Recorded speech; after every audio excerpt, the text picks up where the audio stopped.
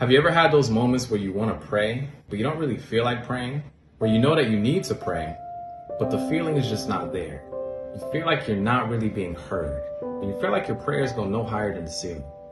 Well, the question is, why should we pray in the first place?